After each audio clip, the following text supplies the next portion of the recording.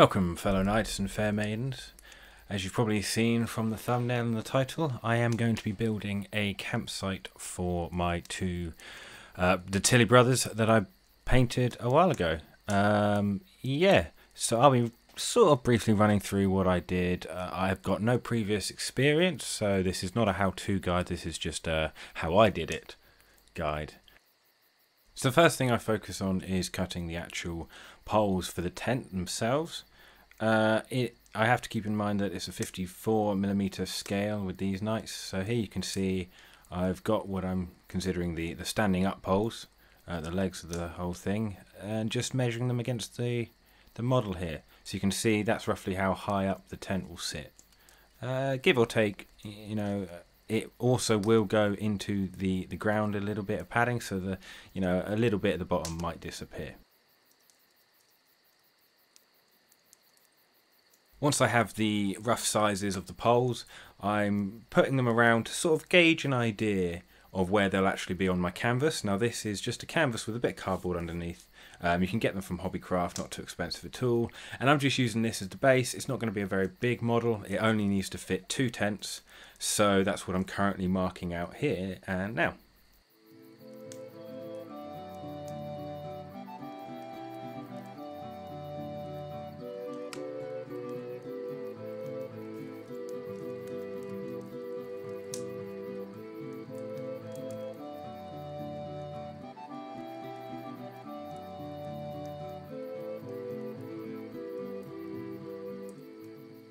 So there we go, that's roughly what it will look like when they are actually set up. Next I'm moving on to the more detailed part of the tents. Now for this one, this is the single pole in the centre. This is the tent that I will be using for my character. I'm basing it off of a realistic design, and as you can see, that's the sort of, when I'm in the tent I'm sort of at level with the bars as well, so it's can hit my head. Now the next one is the bigger tent for my brother. My thoughts are he's the firstborn, he's going to have a bigger tent, more space. So I'm actually giving him the tent that is 2 poles width. Now I've actually stayed in a tent like this. I think we've fit up to about 3-4 people in it. So it's got a good amount of space for the firstborn son. And here I am just using the hot glue gun just to put along the bar along the top.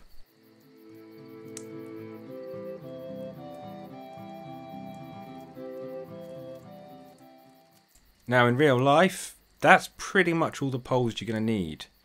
But to make sure that I can get the fabric to wrap correctly, I'm actually going to put extra supports underneath. Now these wouldn't exist in real life. You can very much get the same effect, but just applying tension to the canvas and just hammering in nails just to keep it, as I said, keep the tension. So these bordering poles are, as I said, completely just for shape reasons with this, but in actual fact, in real life, you would not have them. Same again here with the triangular shape that I'm trying to make. There is no need to have this in real life. The tension of the pegs in the ground will hold it up. This also means when traveling, I imagine that the tents, you only need in this circumstance 3 poles, which will be easier to travel than carrying around this frame. And also you just have the canvas with that as well. So that just explains why I'm having to do the borders, and I'll just let you finish watching me finish this process.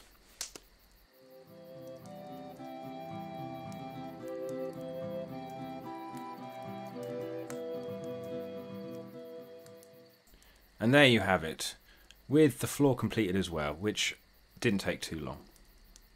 Next, what I'm doing is I'm applying the canvas to the wood, and as you can see, the reason I've included those poles is to keep the framework. Now I didn't unfortunately get a good video of me doing the longer tent, but here you can see me doing the single man tent.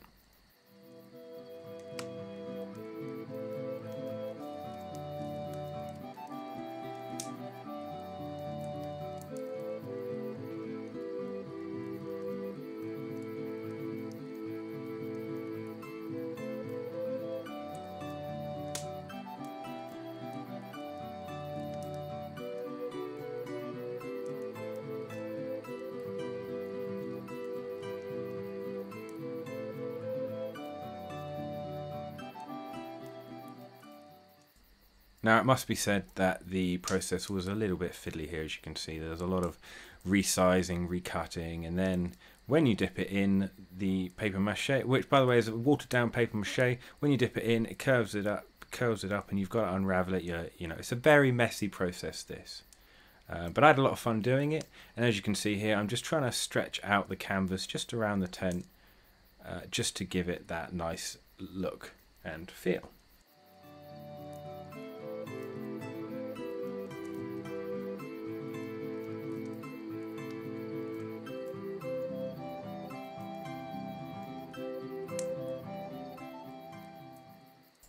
So yeah, as I said, we do actually use these tent styles for reenactment. They do not have a ground sheet, so you'd have furs or rugs or, you know, things put on the ground in order to keep you elevated from the floor. This does also mean, however, that in certain events I've been to, creepy crawlies find their way in a lot easier. So that it does take a bit of adjusting, but I get used to it. But yeah, so here you can see I'm just folding around, just making it all nice.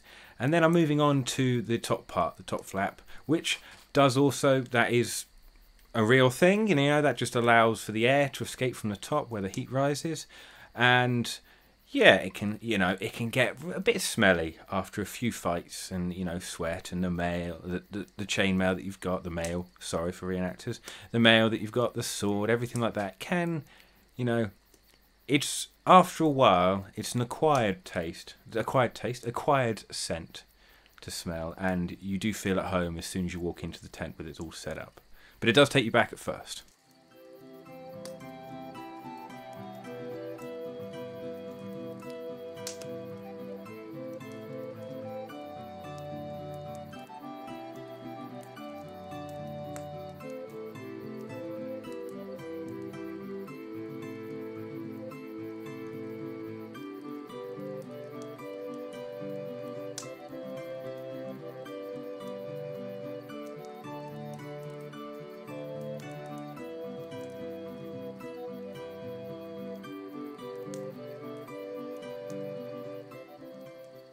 Next, I'm working on the entranceway to both of the tents. Again, in this circumstance, you probably have only the two tents. You wouldn't need the brace along the top. You certainly wouldn't need the braces that I'm putting that will connect to the tent, as you're about to see. This would all again be done by the tension of the poles and using pegs and guy ropes and things like that. But for the sake of this diorama, I'm not that skilled yet, so I very much just used this as a base. This one I'm actually putting together, sorry, is for the front of the other tent. There you go. And now I'm putting on this. These are the brace bits I'm putting on. These will connect to the actual tent canvas, but they will be hidden.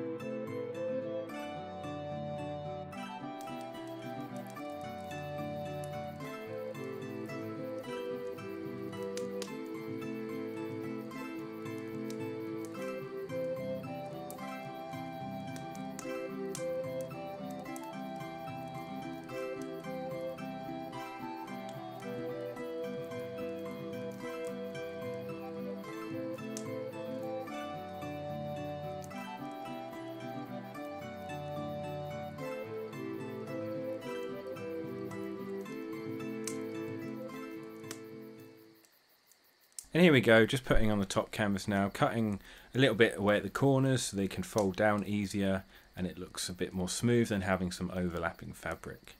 What I'll then be doing is going over the top with the mache material just to push it down, as you can see here, and then going in my tweezers just to get the shape nice as well.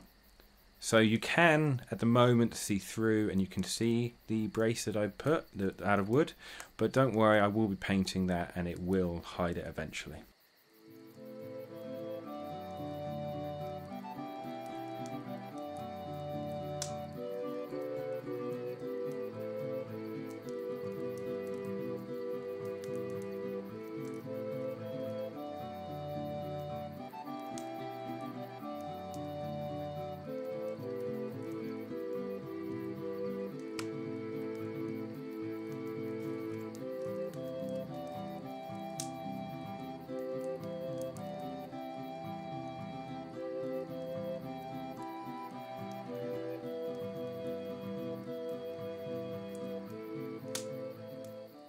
So just previously there, showing you what the tent, how it looks like now it's all set up.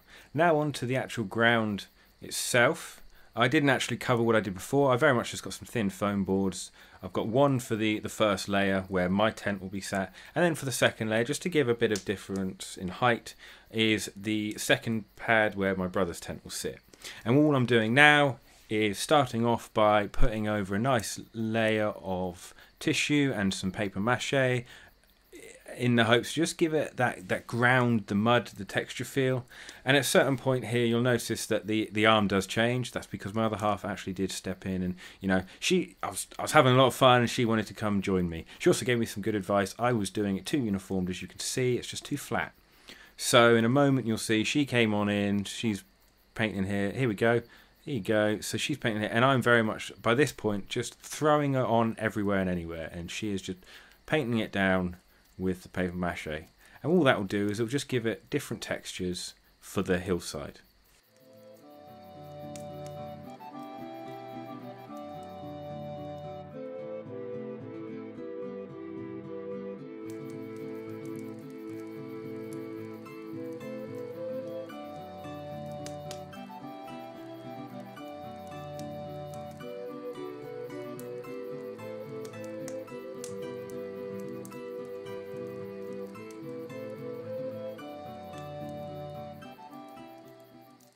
And now on to the painting. As you can see here, I've chosen Mummy Robe's colour just to give that sort of dulled white canvassy look. You get the creamy sort of feel to it. And I'm just going to be painting that over it. Now, the actual fabric that I used, the what are they called? The face wash wipes that I used to make the canvas is absorbing a lot of the paint. So the only bad thing I'd say about this is I used a lot more paint than I wanted to. For a small model paint thing for your small models, it did kind of use up a lot, but still had a lot of fun doing it. And now I'm just adding the red trimming that would be in line with the red of the fleur-de-lis of the Tilly brothers to this tent, just to give it a nice sort of feel. And also that the darker, the more fresh orange color, red color, sorry, allows it to just make the wood behind it disappear, and you wouldn't know.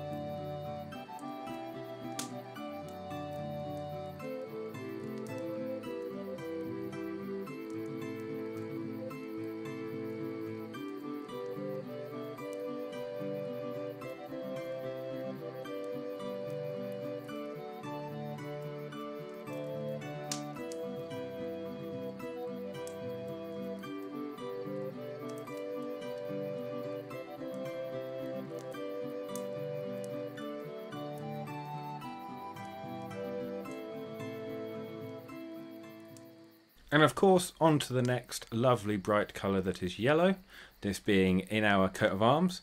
So wanted to get a lot of colour here for this tent, and it looks awesome. I'm loving the way it's looking right now.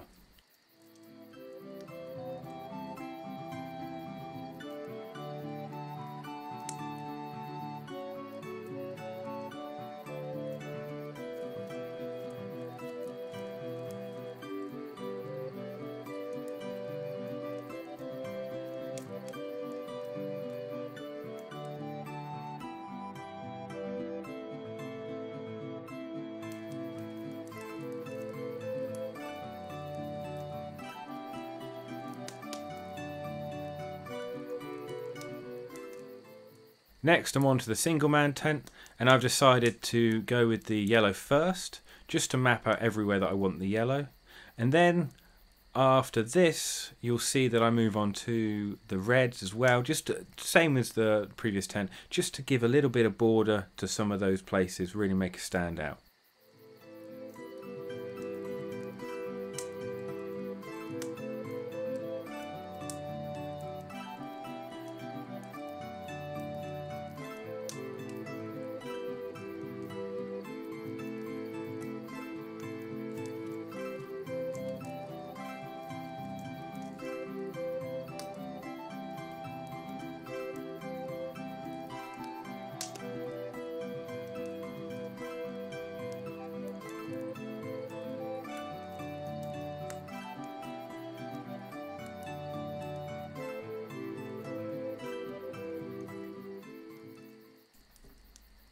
And of course, with my additional band across my coat of arms, the black needed to be incorporated into this tent somehow. And I think it gives it a really nice look.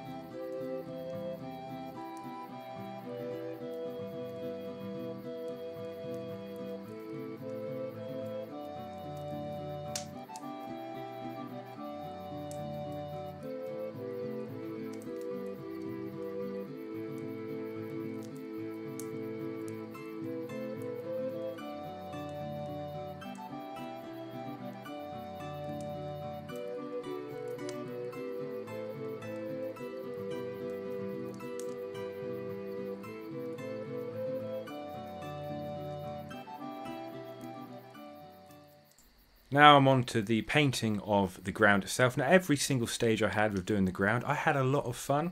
It did take up a bit of time.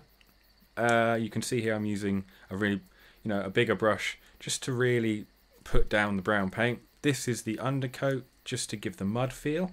There will obviously be additional details added on top, but this is very much just me painting as much brown on as I can, just to really see the hillside, and it really starts to come to life. It's no longer looks like tissue. It starts looking like this is forming into something, and for me this was a very exciting process. Definitely would recommend it to anybody that hasn't given it a go before. It was not actually as difficult as I was expecting, and as I said, had a lot of fun with it.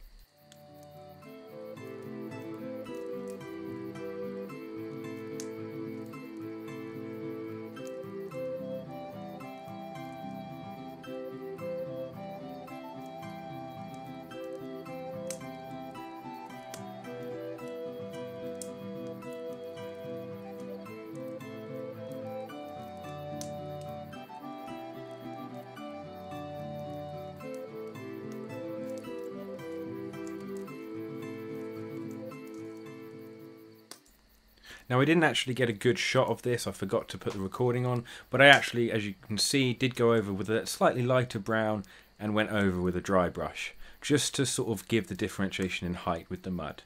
The next stage here, this is the first time I'd ever done anything like this, is putting down the grass. So I sprayed some PVA glue mixed with some water down on the ground first, and I sprinkled these over the top.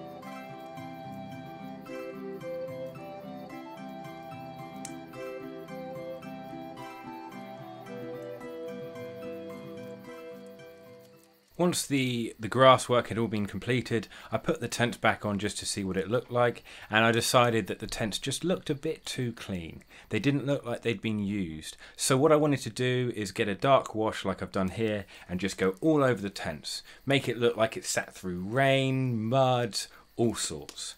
And as you can see here, it's slowly giving that slightly muddied effect, which I really like.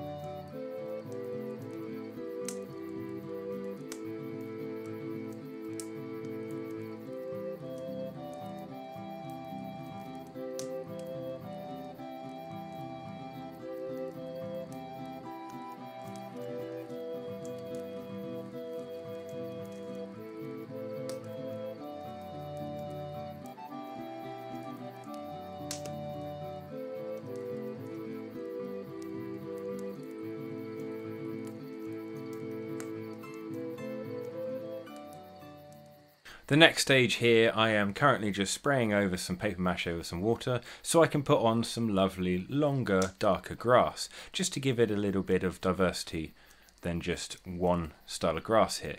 I had a lot of fun again spreading this around and just choosing certain bits to really make it seem like they're on a hillside or a slight mound, so there would have been certain areas where the grass is a bit longer than others, and the more people walking through would slowly erode away and just kick up the mud and things like that. So that's what I'm trying to get across here.